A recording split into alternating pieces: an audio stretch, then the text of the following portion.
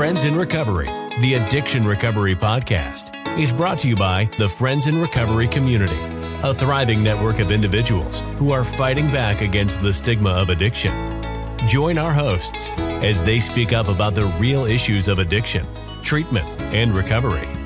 Friends in Recovery, the Addiction Recovery Podcast, is available on Facebook, Podbean, iTunes, and YouTube 24 hours a day, 7 days a week. Now, here are your Friends in Recovery. Hey, everybody. Welcome to the Friends in Recovery Podcast. I'm your host, Jersey Ed. That's me, along with my two co-hosts, Buckeye Bambi and not Super Beth. It is Basement Beth. Now, I got to take that out of there. Hey, who made this copy for me? Where's our intern? Can we fire them? Where is that? We don't have one. So it must have been me, guys. So it's Basement Beth now, guys. We officially last week had it all turned over to Basement Beth with the black hearts. That's it. That's what Beth is this week from now on. So hello, ladies. That's what it says in here. It says hello. Hello. What's up, Cole? How are you over? Has everybody been good? Bambi, were you here last week? Or you were here last week, correct? It was the week before we missed you. Mm-hmm. So it was nice to have her back, right, Beth? Oh my God, thank God. No Bambi. I pay her to say that. Just something shit's gonna go wrong. That's it, exactly. We die without Bambi. We would. Just a reminder, ladies, it's Higher Power Inspiration Month. I'm not sure if I said that or not, but that is going to be the topic of the day of the show. So that's what we're going to do today. But our guest this week is Cole. She's a person in long-term recovery. She'll be with us momentarily, but she'll be with us here and there, kind of going back and forth, talking to us. So stay tuned for some amazing recovery. Bambi, did you ask how they can get a hold of us? Or Beth, did somebody ask that? How do people get a hold of us? Oh, all our listeners can get a hold of us. Thank you, Beth. I knew somebody asked. I thought I heard that. Our podcast hotline, which is a non-emergency number, it's 800-989-6504. Or email us at help@friendsinrecoverypodcast.com. And our website is friendsinrecoverycommunity.org. You can see all our emails below us right here if you want to email us individually. Also, podcast intern. I'm serious about that, guys. See, if we had a podcast intern, it wouldn't say Super Beth on my copy this week, right? It would say Basement Beth, right? That's what it would say. So if you are interested in doing some service work, please email us at Bambi would be the best person to email because she's been taking thousands of applications for this or hundreds of thousands. It takes me hours a week to go through them all. I know, it's insane. It's just, then we have to have a meeting and then we have to whittle it down and we get more in and we have to whittle it down. So I think there's about 10,000 people that we're down to right now, right, Bambi? About. Okay, good. All right. Cole's like, really? No, really not, Cole. Anyway, so we've email been begging for a long time, Cole. Yes. Yeah, it's getting to be, we're begging now. We're not even asking. Please, somebody be our podcast intern. Or we're going to have to just turn Beth into our podcast intern. That's bad. That's a bad plan. You might have to come out of the basement for that, though. That's right. You might have to, Beth. Not going to work. Oh God. All right. So just kind of email Bambi on that one. In our hearts, guys, you can see Beth has her new black heart. There it is, guys. Let's give Beth some black love. Black heart love. Well, black heart love. Oh my God, I'm going to hell. I didn't mean it that way, guys. I am the nicest and Cole, cut that out, please. See, Beth, it's you that makes us go down these roads. It is. It's always me. All right, we're gonna move on to that, and Bambi, of course, Purple Hearts, like she always gets. Just give us some love. I know there's too many Purple Hearts. Purple Hearts, people. It is Purple Hearts. No, it's too much. I wrote a letter to Congress banning the color purple. So we're going to see what happens soon. It's just another thing she said wrong. That's the best movie ever. Oh my God. And then of course, Jersey Ed, blue hearts, and Cole, our guest, red hearts. Let's see if Carl puts a heart up there and see what happens, but red hearts for Cole. And I'm going to take a minute here to stop. Okay. So the last 3 weeks in a row, every one of our guests picked one of our colors, and we said, pick another color.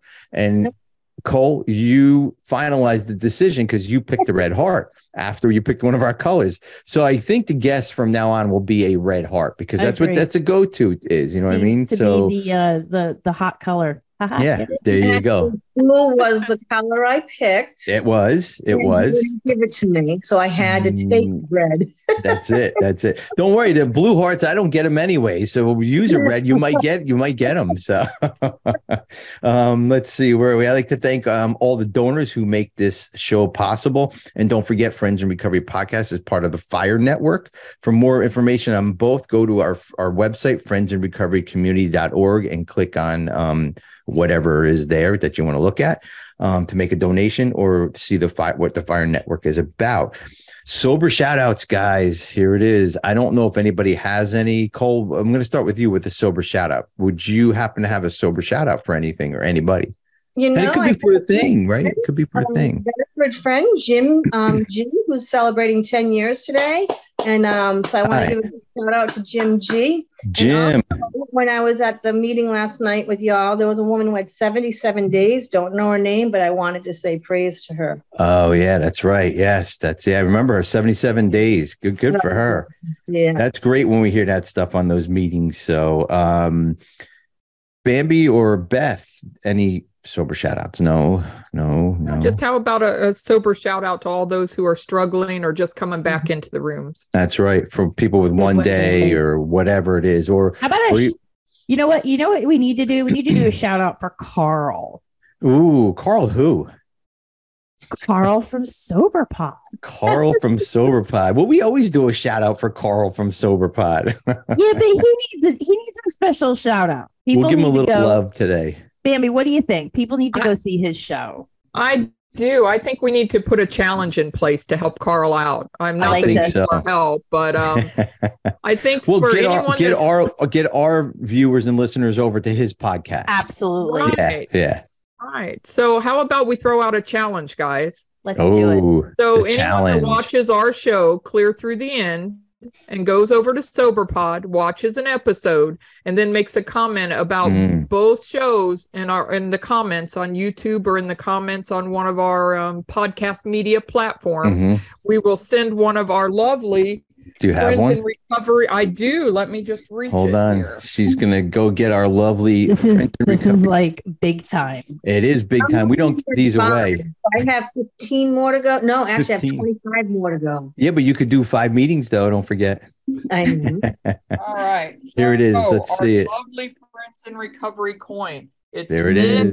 It's beautiful. It has the Serenity Prayer on the back. Look at that. So it's a nice metal coin. Yeah. And so how about the first 5 people? Yeah. That make a comment, watch one of his shows, make a comment on his show, make a comment on our show. Yeah. First 5 people are going to get a Friends in Recovery coin. Yes. That's right. There you go. So that's it. So that's the challenge, guys. Go listen to Soberpod. And you know what? You're going to be surprised. It's a great show. It really is.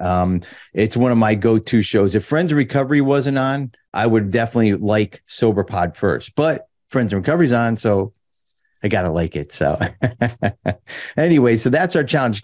Carl and Chelsea, we love you. You guys do an amazing job over there at Soberpod. He has a website. Check it all out. I mean, really give Carl some love because it's an amazing show, and he's a really good friend of ours. So thank you, Carl and Chelsea, for everything you do over there. Quick meeting update. Don't forget, we have twice daily AA meetings on Zoom. You can find them again at our website, friendsinrecoverycommunity.org. Look for us on all of our social media under Friends in Recovery Communities. Don't forget to like, subscribe, share, and give us a 5-star review and comments too, right? And turn the notification bells on. Notification bell, yes. Turn it on. Ding, right? Carl does that little push over and ding. So, all right, guys. So we made that pretty quick. That wasn't too bad. I mean, we didn't, done. Yeah, no, good. 5 years, you're getting better at it, Ed. 5 years, yes. I'm finally mastering this stuff. So, well, ladies, it is time for Question of the week. Question of the week. Here it is. Question of the week. There, it's all that smoke and mirrors there going on. And the question of the week is, what are your 3 most important values in life right now? Your 3 most important values in life right this very moment, because things change every once in a while. Different life things come up, but where you're at in life right now, what is your 3 most important values? And we want to have you guys on Facebook give us some feedback on that too. What your 3 important values are, and we're going to start with our guest, Cole. What's your 3 most important values in life right this very moment? Right now, my 3 important values, I think for myself, it's integrity, honesty, and my mental health / health. Love it. Yeah. And integrity, without integrity, I can't do and be who God wants me to be. Because once I lose the integrity, I start going down a road that I shouldn't be.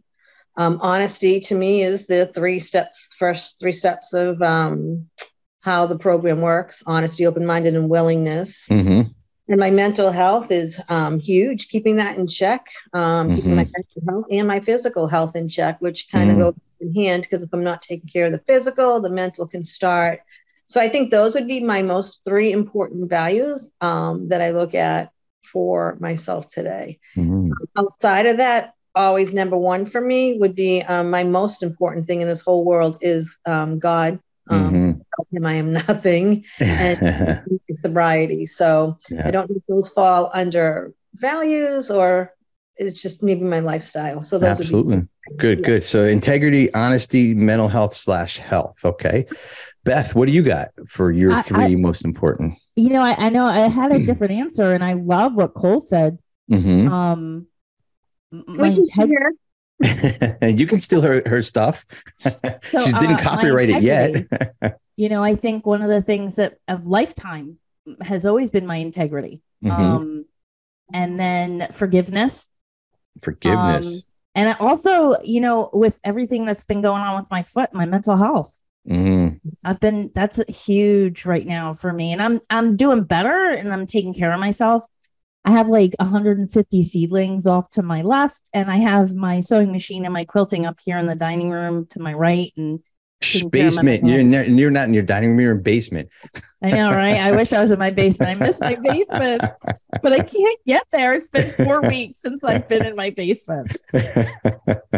Oh my God. All right. So we have integrity, forgiveness, and mental health. Yeah. I like the mental health one. I'm definitely kind of understanding that piece. I definitely understand that piece. So Bambi, how about you? Well, I could mimic the girls, and because I feel that those are real important, but honesty has to be number 1. I have to be honest with myself. I have to be honest with others. Most importantly, I have to be honest with myself, because I have nothing if I can't be honest with myself. Faith would be number 2. In my higher power, which I call God. And, I lacked that for a long time. And so now without that guiding every aspect of my life, I wouldn't have anything. And trust, I think also, I have to trust. Trust the process of this program to stay sober. And I have to, learn to trust others and trust myself again. Yeah. So I love that. Trust, faith, and honesty. So we have Cole with integrity, honesty, mental health, and health.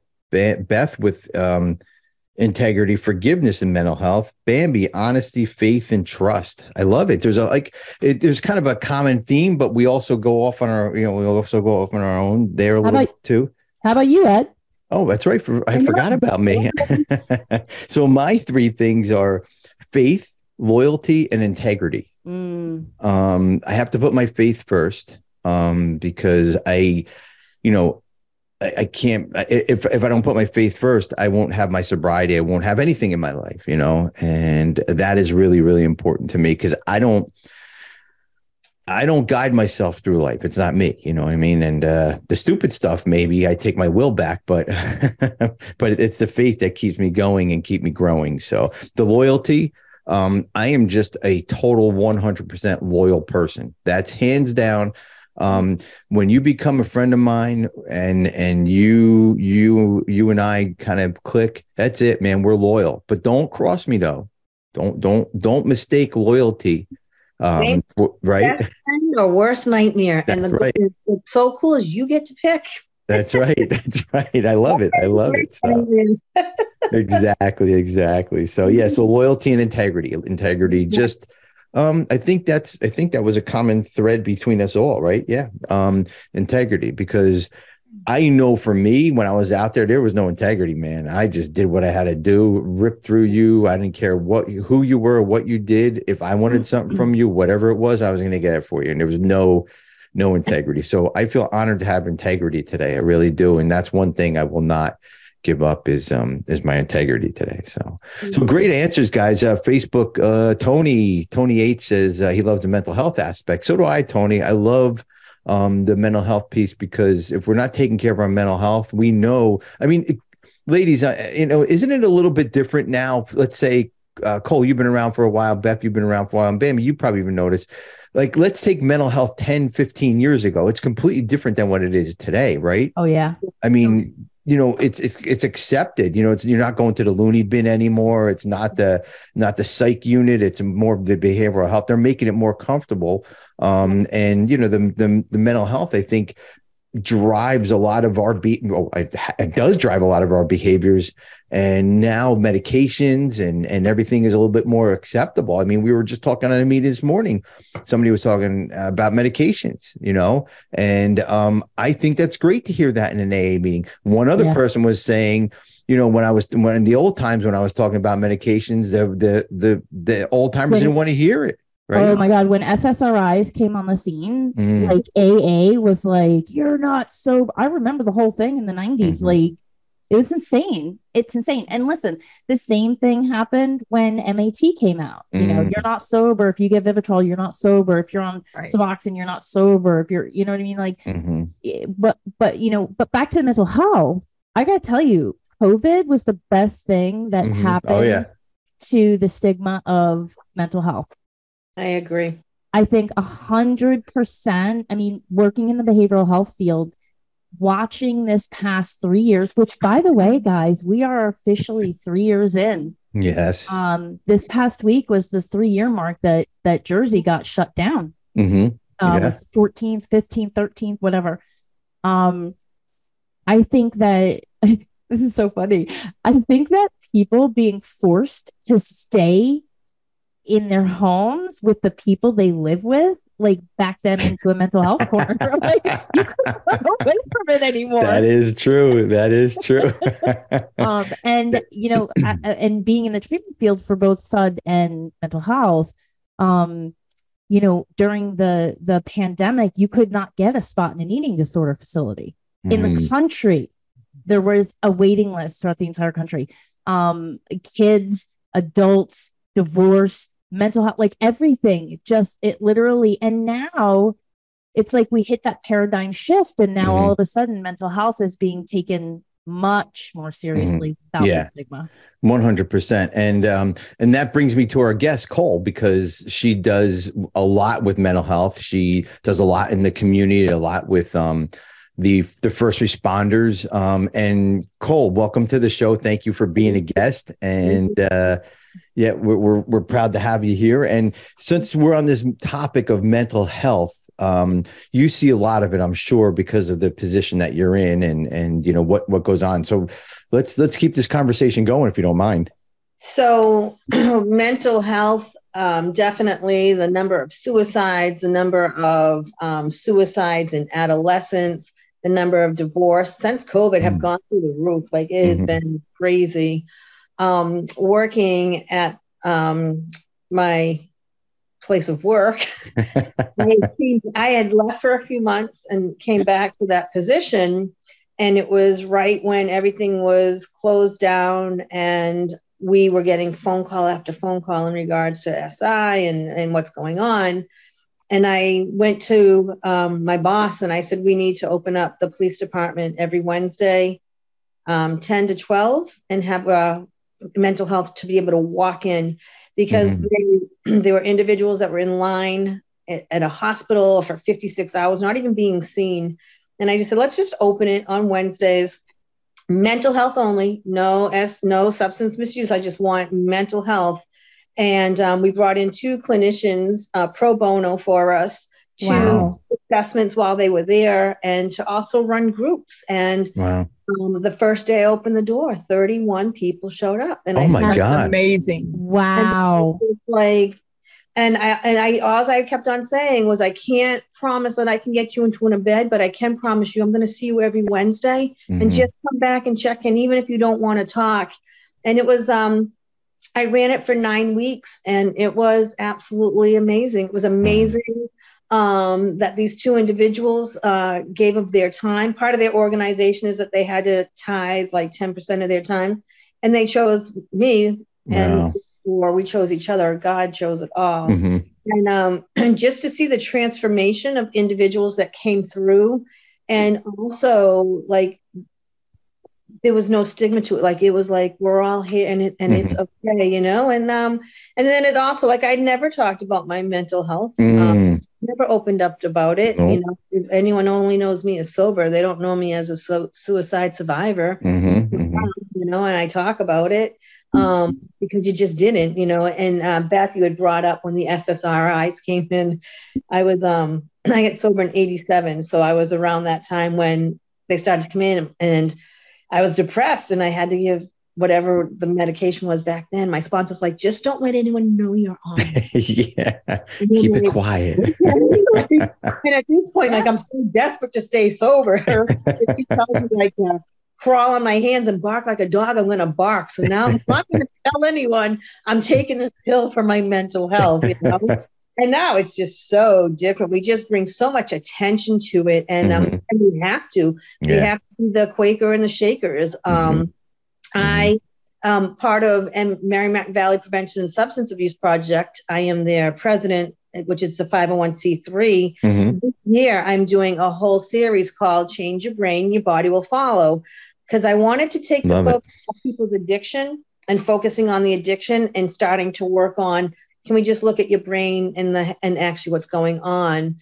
So our first meeting that we had this year was, I'm not sure if you folks are familiar with the Amen Clinic, Dr. Daniel Amen.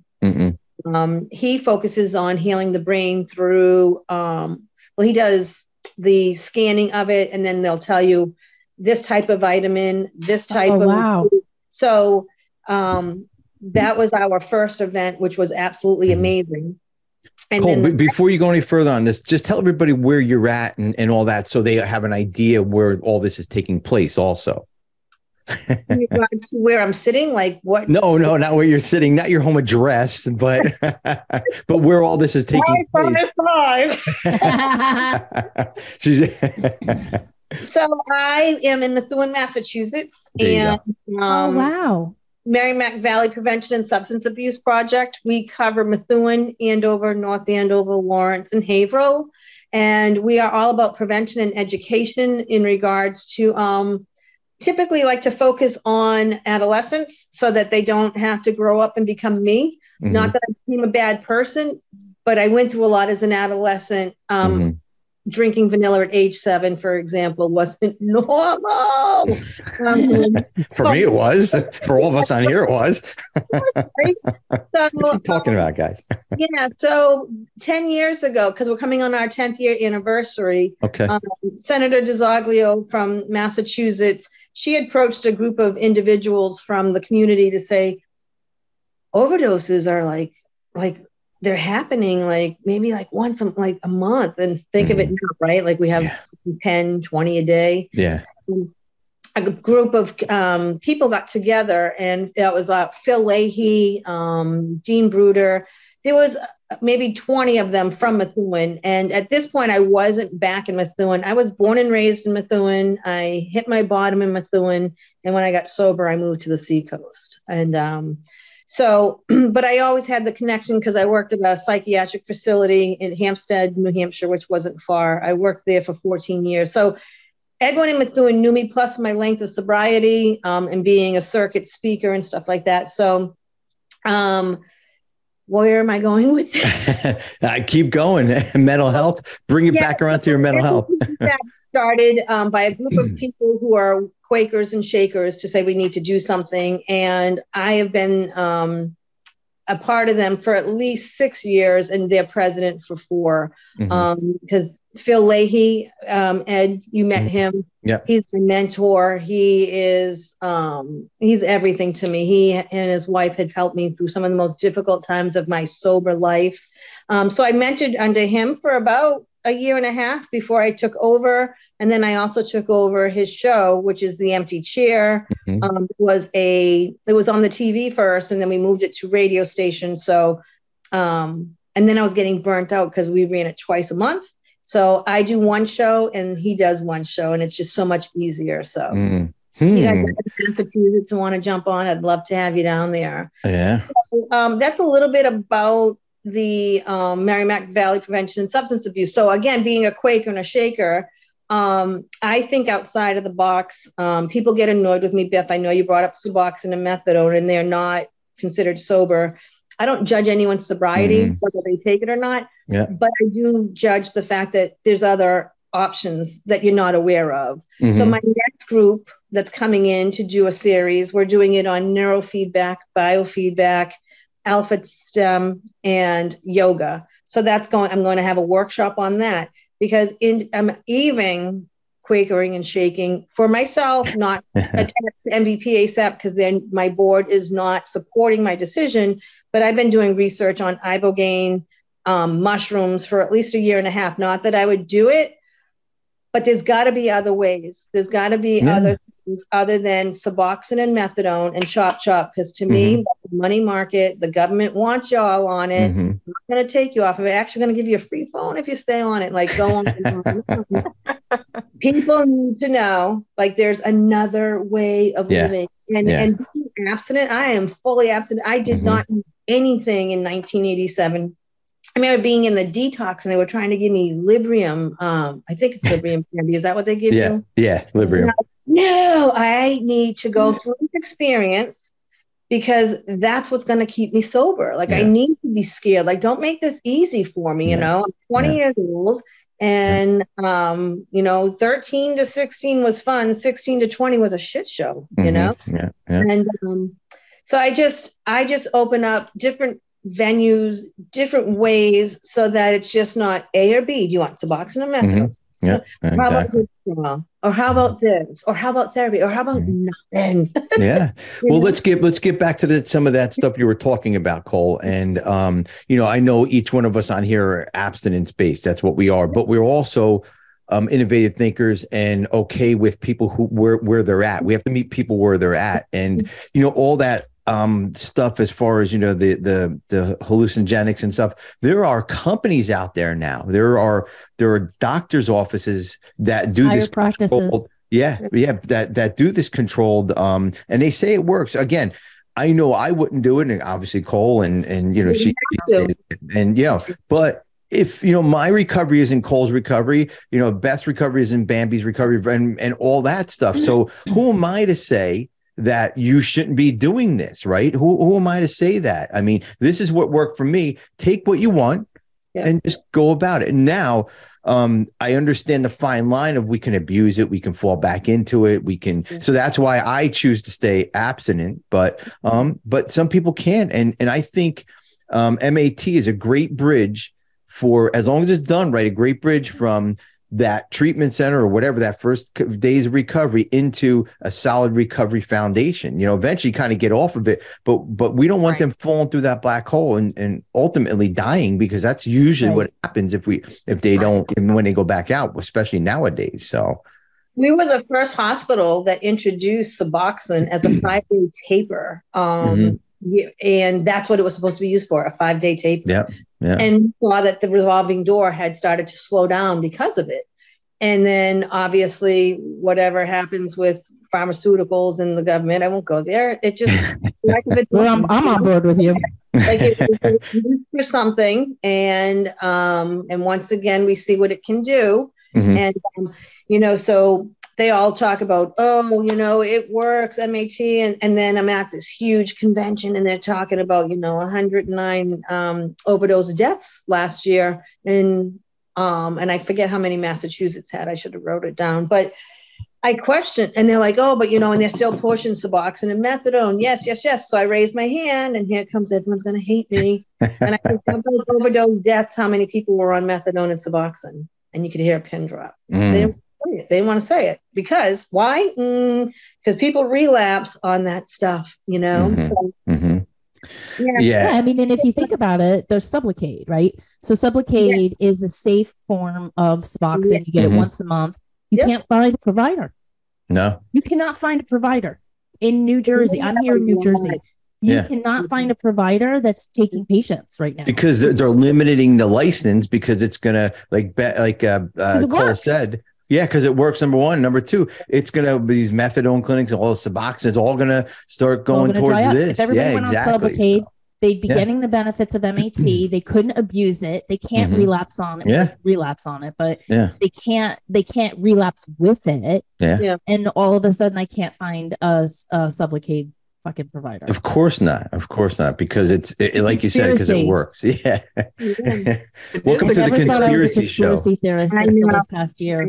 Exactly. I know. I agree. Cole, I want to get into a little bit. Now we know what you do, and you and I've been friends for a long time now, and one of my most meaningful friendships with you and with somebody up in Massachusetts when I met you was, it was more of a spiritual connection with you, more of a God connection. The Podfather, he's a great friend of yours. Him and I connected through cigars and recovery, and everybody knows Sweets. Him and I connected through the podcast.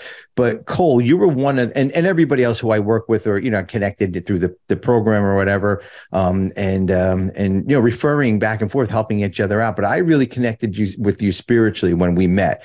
And that was really important because I have to tell you, you were definitely part of my spiritual journey. I think God put you in my life to be where I'm at today.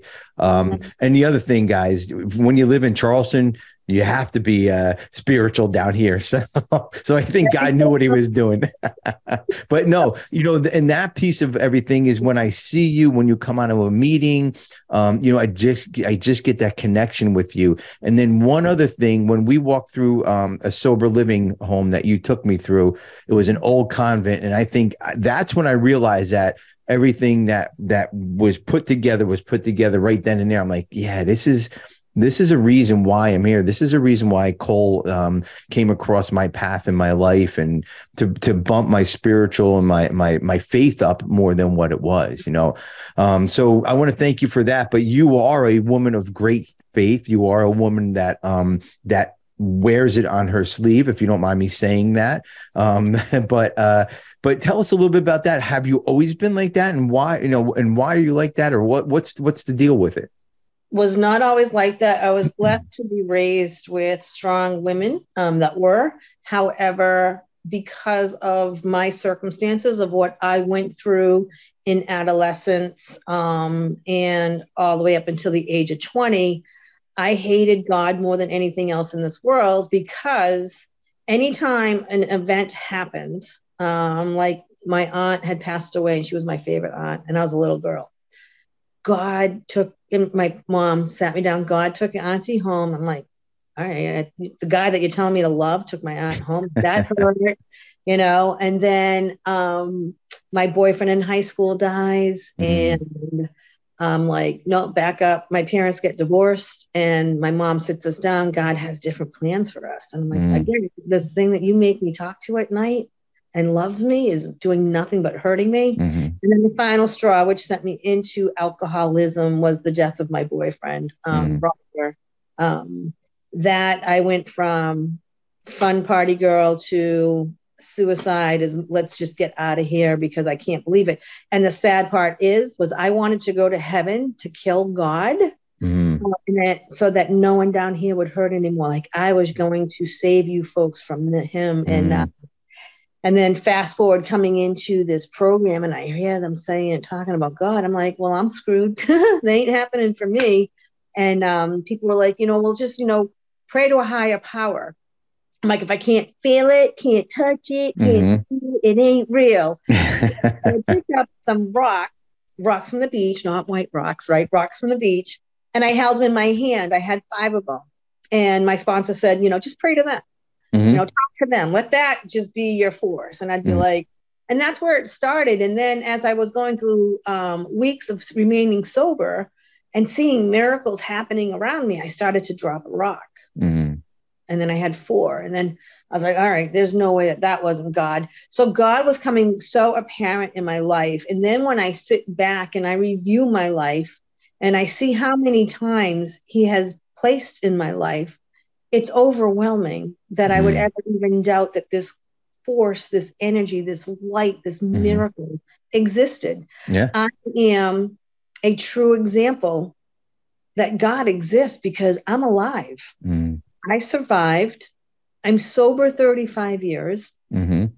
I help others, but it wasn't always like that. It was I was a pit bull, like, your will, not mine, be done, but give it back, because I'm like, come on now, like, I know better.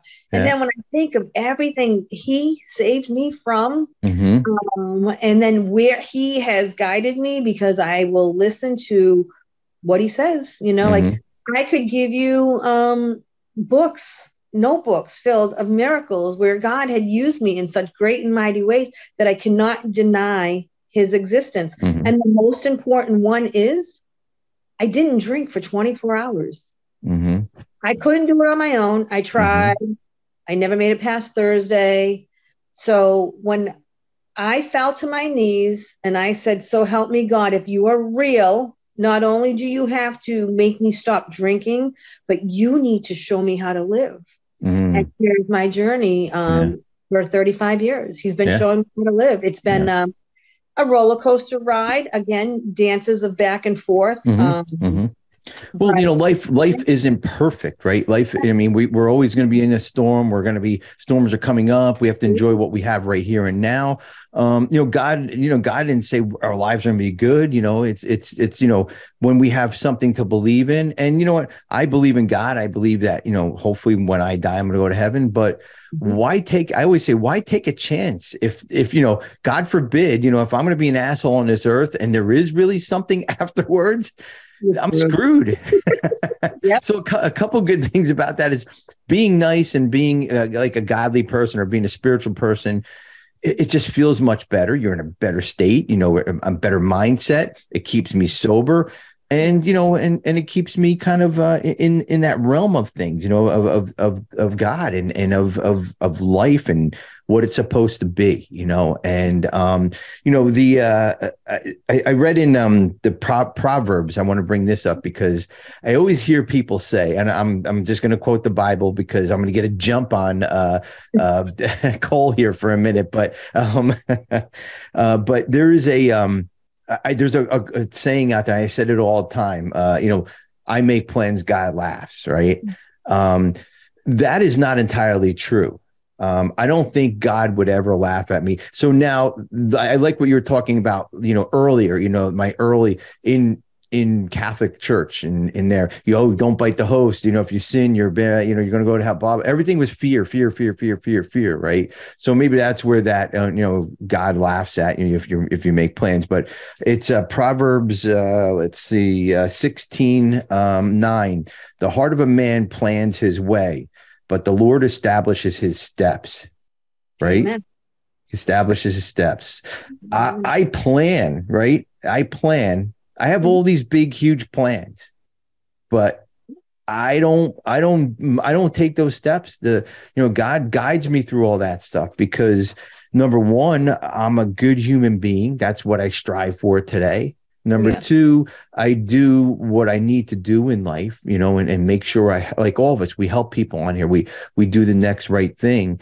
And it's not necessarily guaranteed that we're going to be happy in life, but it makes life so much easier, and even if I can believe that, I know my best thinking got me here. My best thinking got me right to this moment, right? I mean, think about that. It wasn't too good. Most people don't get to where we're at successfully. All four of us are here successfully, and everybody on the chat, we're all here successfully. So that is not me, guys. I wanted to be sober. Matter of fact, my plan was March 10th of 1994. I wanted to be sober. And March 11th of 1994, I wanted to be a millionaire, be a president of a company, drive a Bentley. And, that was my plan. So I support this plan. My goal was to be dead by 18, and that didn't happen. So then I pushed up to 20, and here I am getting sober. Friends went to college, and I went to rehab. Yeah. But here also, guys, here's wasn't in my plan either. And I'm guessing it probably wasn't in anybody's plan. And Bambi and I talk every day because we have to run the behind the scenes stuff for the podcast and all that. We help people. And I see Bambi helping every single day. Those phone calls that come into her, the questions on the meeting, the emails. Bambi, my guess is you never planned to help anybody the way you do today, correct? No, I was going to be content just to drink myself to death at one point. Yeah, that was my last, plan that I made, and then God took over. So yeah, exactly. Bambi, tell the story. I want you to tell the story, because this is going to tie everything in about. And you just told it on a meeting the other day when you got out of rehab and you needed a job. Yeah, I think this is God working right here. This is faith. This is God. This is amazing for our community. So I want you to tell that story, and I want everybody to understand where Friends in Recovery are because of you today. Well, I've been a nurse for 36 years and a director of nursing for 26 of those years, and I'm licensed in 38 states. I have a compact license, but my husband lives in Illinois, and that is one of the states that is not part of the compact state. So when I moved to Illinois, I was recently sober and just got out of rehab and was coming to Friends in Recovery regularly, and had actually joined the podcast at that point, but was just the podcast and going to meetings. I was hosting a meeting, and I was going crazy with nothing to do. I mean, I was out of my mind. I was thinking about, I might as well be drinking. I have no use in life. There's no purpose. I mean, I'm sitting here in a house. I'd lost my license to my second DUI, and I was going crazy. And we used to go to get into town, we had to pass this brand new gas station that had opened, and they were advertising like crazy for help. So I'm like, I argued with my husband for a week. Get me an application. Let's stop and get me an application for that gas station, because I have to do something. I'm going crazy in my mind. So he had actually went down that morning and got me an application. And that day Ed called and said, "Hey, do you think you want to work for Friends in Recovery? I can't pay you, but we really need you." and I'm like, and I wasn't going to work at the gas station for a ton of money. I mean, I was used to making director of nursing salary. I was going to go work for minimum wage at a gas station, and it changed my life. I mean, that was the biggest God moment that I've had at this point, to be able to help others. Yeah. Perfect example. The heart of a man plans his way, but the Lord establishes his steps, right? It's amazing. And, Cole, I'm sure we all have that kind of, those kind of moments in our lives that make us feel a lot better. Helping people, I know for me, makes me feel a lot better. And I see it with you, you and I talk on the phone about, clients and helping people and all that. And, and you just light up when you do that. I know, how did you get into this? How did you kind of get into this piece of recovery, helping people get to the next step that we were blessed to get to? I just think it was always in me. Like when I first got sober, I went back and got my high school diploma. And I went into, I was a buyer for Marshall's TJX for 10 years. Mm-hmm. And I'd be going to meetings and everything. And it just something wasn't fulfilling me. And I was like, what is it? And that's how I started to work into the field of recovery. And and just watching the revolving door. I always went back to every time that we would go to try and find a woman who was discharging from the facility to go to sober living. Like there was no sober living homes. And I remember being newly sober and not having a place to live. Like I couldn't be around my family for a year. It was a trigger. Mm-hmm. So I had to live with my friends, and my friends were doing the things that I had just left doing. And I would go to bed at night crying and like, please, God, just get me, if you're real, get me through this night. And without a straw up my nose or a drink in my hand. And I said to myself, if ever the opportunity comes for a woman's sober house, I want to do this. And I was living downtown Newburyport, and a group of friends of mine, we used to walk around and say, let's buy one of these Victorians. Let's just do it. And then an opportunity showed, there was something in our local newspaper. This is how God works, Bambi. Mm-hmm. And it was talking about how one of our churches in Methuen was going to become a sober home. Mm-hmm. And I was like, oh my gosh, how cool is that? And I'm like, not for nothing, like my last arrest, or one of my last arrests, was like 800 feet from that driveway. Oh my God. Right. And wow. Yeah. So I kept on driving over there, and I never saw any life there. And I'm like, are you sure? But my mother's like, look at this. It's in the newspaper. And then one day, a good friend of mine, David, he was going through a divorce, and he just was constantly needy, because we get needy during those times. Mm-hmm. And he's like, I go, all right, let's go out to dinner. Let's do something, because he just needs a person.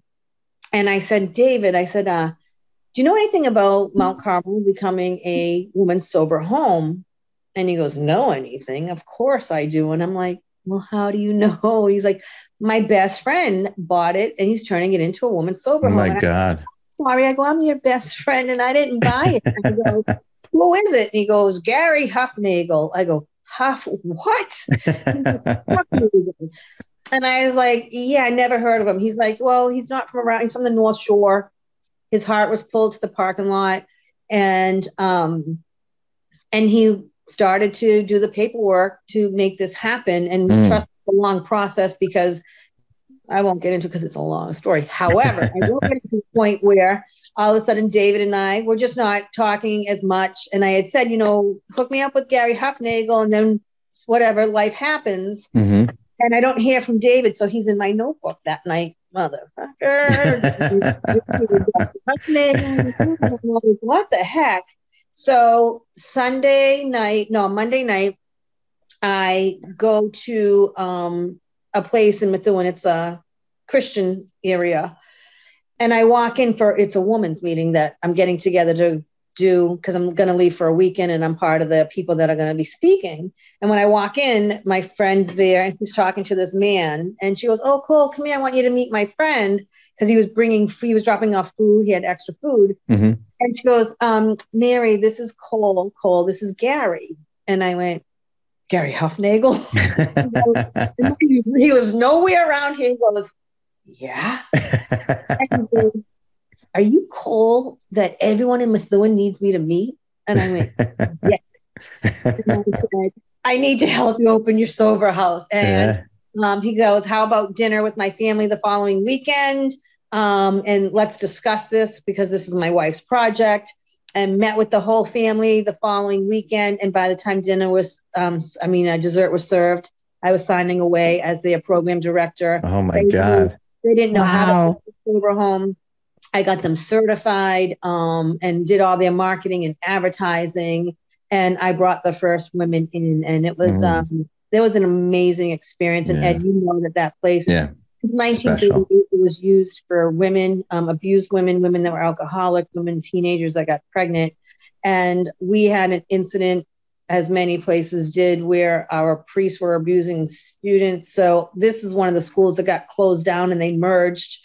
So these nuns that lived there, they were pushed out of their home, and they were sent to Canada and to Maine to go live their lives. And we invited them back for the opening ceremony. And these women were like 90, 89, 95. And they prayed over me. And the mother who watched over this house, she walked us through the home and said, this was Sister Margaret's house. So that room was dedicated to Sister Margaret and everything. And she left me her cane that's probably 150 years old now. Wow. Passed on to her, which is still in the house, hung. Because she told me there's wisdom here. And if you listen to the wisdom of God, these women will succeed. And I would need days to tell you different miracles that took place in that facility. But they are over the top. And again, when you hear of them, you cannot deny the presence of God, because you could not have done the miracles that took place in there. Perfect story for Higher Power Inspiration Month. I got goosebumps. I do too. I felt that. I know. It's amazing. I mean, and that's just some of the stories that we're blessed for. I was thinking while you were talking, Cole, you're 35. You've been around 35 years, right? Beth, what, 31? Sober when I was 1. Yes, 1 year old. Yes. Same thing with Same. So, let's think about this conversation 36 years ago. What it would look like back then, right? I mean, none of this would exist. None of this. It would probably take place in a bar or a crack house, or you know what I mean? It's just amazing, like how far we've come, And Bambi, I know you have a lot of wisdom too. I know, you don't have the longevity that we do, but you're right in there with us. So, because you sponsor a lot of people, people are attracted to you, because you have what they want. Same thing with Cole. Same thing with Beth. The first time the first time I met Cole, boom, instant attraction, that spiritual thing. First time I met Beth, we were out to dinner or out to lunch, and I'm sitting there the whole time. She was sitting across the table. I got to talk to her. I got to ask her to be on a podcast. I got to be asked her about, and because we were kind of in transition, and I'm like, yeah, she's going to make a perfect podcast host. And me and Bambi talked about it, and I called her and I asked her boss, and, so these are God moments that, guys, think about this. Everything that happened to each one of us, and everything that the reason all 4 of us are here, we had to go through everything we had to go through to be here at this very moment. Good, bad, ugly, nice, whatever it is, marriages, divorces, deaths. We had to go through that to sit here and talk about what we're talking about, to help. Think how many people we're going to help from this point on because of all 4 of us. The spirituality here, the bringing together with our higher powers, and just, and because this isn't going to go away. This show is going to be around for a long time.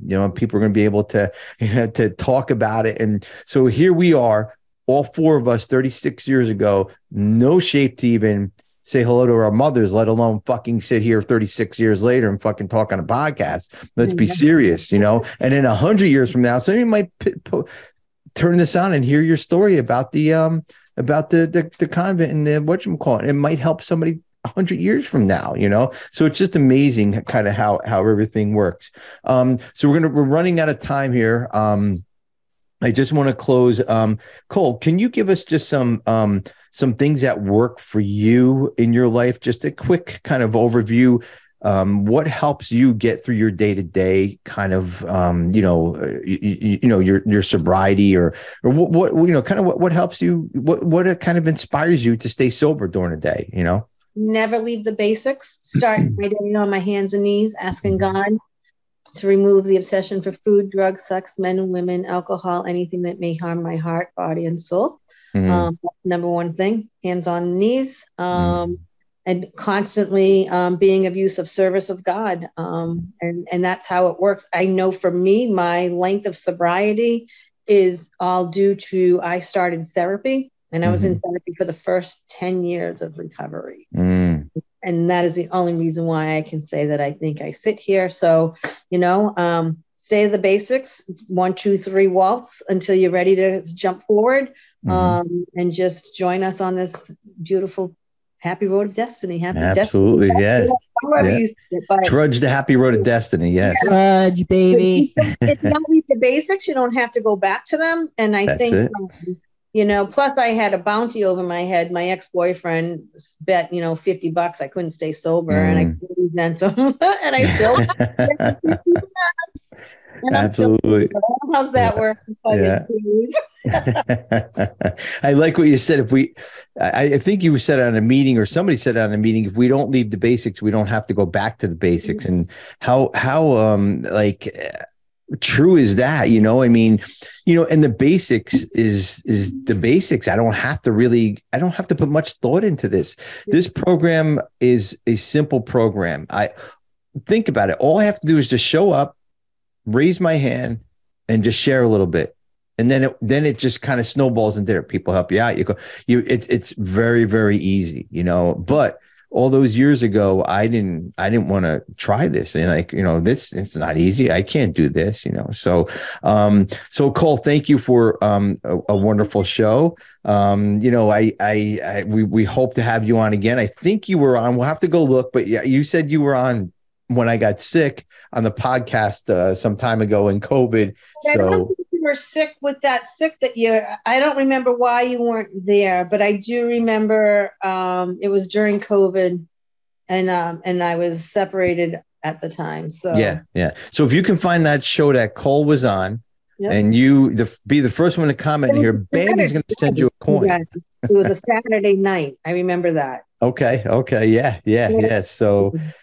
So yeah, well, just look back on that show. Cole, thank you for the perfect way to end our inspiration month, guys. And higher power was with Cole, and our guest the week before, he was wonderful too, and just amazing.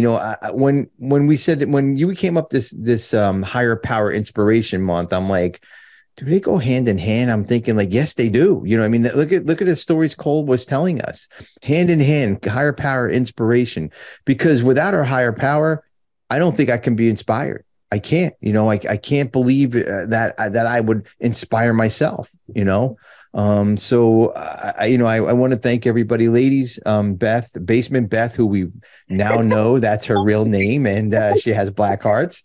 And Bambi and Beth, thank you for handling the comments in the chat, and to everybody in Facebook. Thank you guys for wonderful questions and comments. So I think Beth might be our new chat master. I get too involved watching the guest. I can't keep. I look down and I'm like, forget. So. I know. So if you guys are wondering what Beth is doing, she's answering all the stuff in the chat. So thanks, Beth. And Bambi, it's always a pleasure having you on here. This show has been just wonderful, and stay sober, everybody. Thank you, guys. All right. This concludes this episode of Friends in Recovery, the Addiction Recovery Podcast. Follow us on Facebook for past shows and updates, and enjoy free access to twice daily support meetings. Friends in Recovery, the Addiction Recovery Podcast, is available on Facebook, Podbean, iTunes, and YouTube 24 hours a day, 7 days a week.